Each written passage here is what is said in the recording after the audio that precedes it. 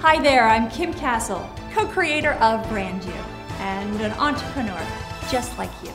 I know exactly what you go through every day. I know the highs, I know the lows, and I know the uh-ohs.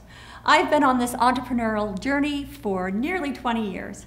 Along the way, I've had the good fortune to work with some really big brands like IBM, Wolfgang Puck, M&M's, Disney, as well as hundreds of startups. I don't say small because to me, there is no such thing as a small business. Today, big comes in lots of sizes. My aim is to give you practical insights and tangible steps so that you can prove that every day. This is your Power Blast. We meet again. Hi there, there's only 5 more weeks to 2009's ending and the beginning of 2010, and I'm so excited and I'm grateful to be sharing this time with you and walking you through some steps to really clear out 2009 and set up 2010 to realistically, tangibly make it your best year ever. Not in a slogan-y, make this year your best, but real practical terms of how to make it really tangibly strong. And so we've been clearing out the energy, really looking at your relationships with people, your relationship with yourself, just kind of coming clean with it, acknowledging it.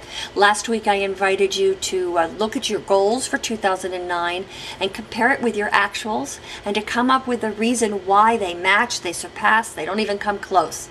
This week I invite you to take that reason into a place of understanding, of learning. So what did you learn? Maybe, let's say you realize that the difference between your goals for 2009 and what you accomplished was you didn't stay focused. Okay, you can beat yourself up about it or you can learn from it. And so this week I invite you to learn from that reason.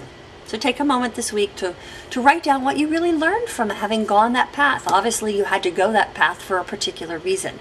It's not about the accomplishment always. Sometimes it's more important what we learn because it's from the learning that we can approach the next step with a real difference. So what did you learn from that reason?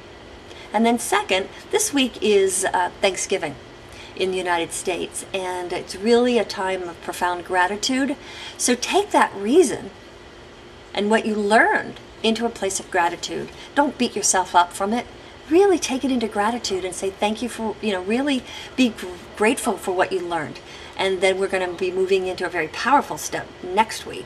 I also share with you from my heart, on behalf of myself, Vito, Gina, Chris, and the entire BrandU team, when we say we are so grateful that you're a part of the BrandU community through Facebook, through the Power Play blog, through these Power Blasts on our BrandU TV channel, and we're just grateful that we have this opportunity to connect with you, and we're really honored that we're entrepreneurs alongside with you as we really step into a greater way of all of us being on this planet through our business. So this Thanksgiving, we wish you and your family and everyone associated with you great cheer, great love, and great gratitude. And I'll see you next week.